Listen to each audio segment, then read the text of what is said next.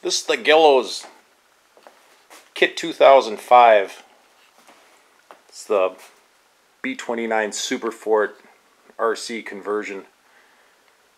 The graphics are from Callie, and I did it in the dynamite configuration. Painted the stripes,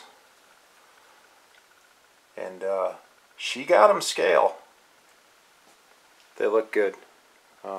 Very happy with it. Did the maiden of this model a few weeks ago, and it wasn't all snowy at that time. We had a break in the weather. Some details on this model. Get my list. The motors are A1510. They're 2200 kV motors. Props are 5045s, 10 amp hobbywing ESCs. It's a lemon 6-channel with satellite for the receiver. Ailerons are emax 4.3 gram servos. They're a Tower Pro 9 gram servos for the elevator and rudder. This flies on a 1500 milliamp 3-cell 40C battery. And the bomb release servo is a 3.7 gram servo. This thing makes 247 watts of power at 25.6 amps. The all-up weight, 32.5 ounces. So a bit porky, but I think it flies nice. And for having the retracts and the oleo struts, I think it was a nice trade-off. Here's the struts. They're just right in the nose. They work nicely. Let's see if we can move to putting a battery in this thing and powering it up. The front section's just held on with magnets.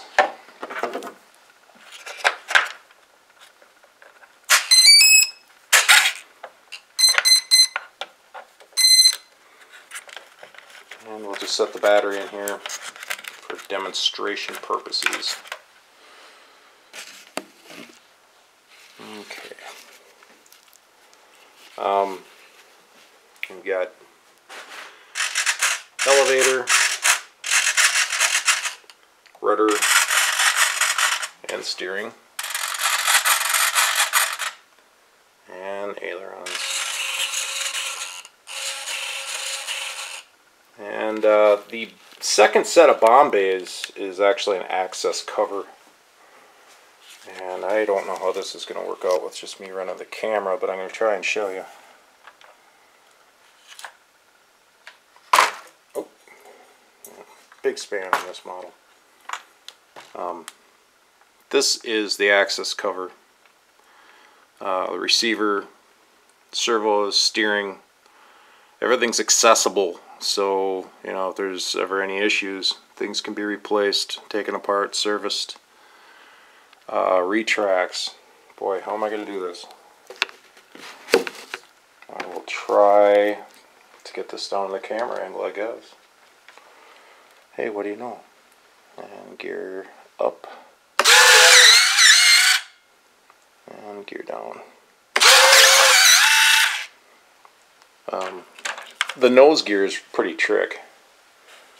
That worked out really neat. It turns on the way up and stows itself nicely.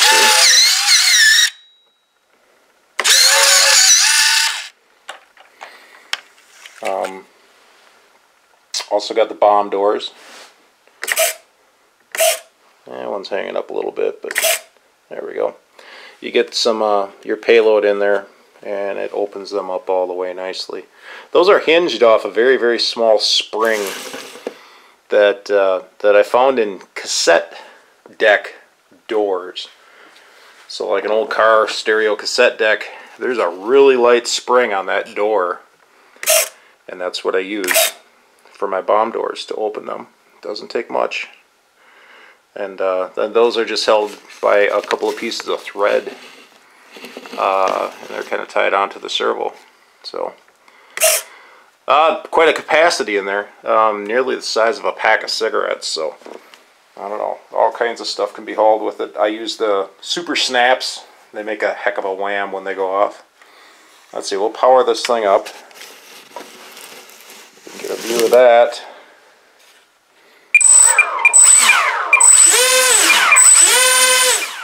Yeah, this thing has got power like crazy. That's like a 1.16 watts per pound, or 116 watts per pound. Excuse me. It's nearly a 3D power ratio in this thing. You know, you can get off the throttle. You know, I flew it once. This is usually what I like to do is get a video of the model before anything bad happens to it. And, you know, flight has been proven. It really flies nice. You can get off the throttle and it will slow down. It doesn't have to be flying at 700 miles an hour in scale speed. But the feeling I got from flying it, I bet you this thing would loop and roll and do anything you want it to, but it's really not what I made it for. I just love the scale.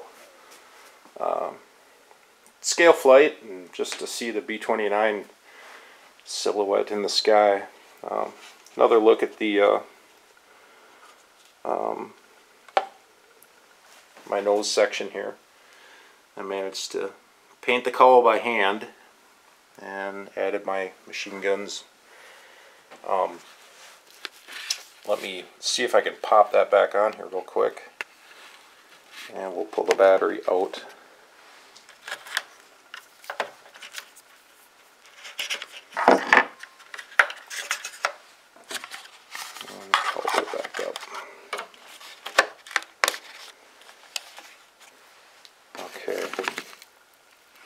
Yeah, it was a tough decision on, you know, Enola Gay or Fifi or what, you know. Doc is an awesome B-29, but this kind of caught my attention. You know, this dynamite landed on Iwo Jima when they were fighting for the island, and it was damaged, and it was crippled. It had to come in. And it came in from the Japanese side and landed in the American side, and it was a heck of a morale booster for the Americans. I really don't know the whole story on dynamite. You know, I don't think the plane made the whole war. I think it was junked. I think it got really shot up again, and they just abandoned it. But I didn't plan on this build, really. Lucky enough to score on this model on eBay. It was $125 buy it now, and it was on a 30-day auction thing, and I think it made it 23 minutes, and I had it bought and paid for. Just one of those lucky days. I just put in B-29 Guillows, and there it was. So that's how I got lucky with it. The wood, I got a comment, the wood sucked in this kit. It was all over the place, from barely usable to oak-like. The die crushing was poor as well, and maybe the build might reflect it. It was, a lot of it didn't sand out really well. I struggled with a lot of it. But it's a strong build, and that's, you know, usually why I use the kit wood. It's very strong stuff, and that's my main goal, is to build a durable model that'll take hard landings and whatever I can throw at it, really. I guess looking in hindsight, I probably should have cut some of the parts and replaced them with some good balsa. But really, I'm very happy with it for what it is. It suits my purposes very well. Silver, excuse me, is a real bitch. Man, everything shows up in silver. you've got to get them so straight and so perfect to have them smooth without, you know, showing any defects. But it's okay, you know. I'm pleased with it, I guess. There's Dinah. And the struts they were actually much longer struts. They were an eBay find too. And it's really funny, these scaled out. If I can get around here and show you this rear one. Yeah, it's scaled out with the suspension. They're pretty cool. Just the right spring tension. I cut the springs down in them and I shortened them. Maybe a little bit long for scale, but hey, I like my retracts. I'll give up a few ounces for retracts in these models anytime. So, windy enough, I believe. I think I've talked enough.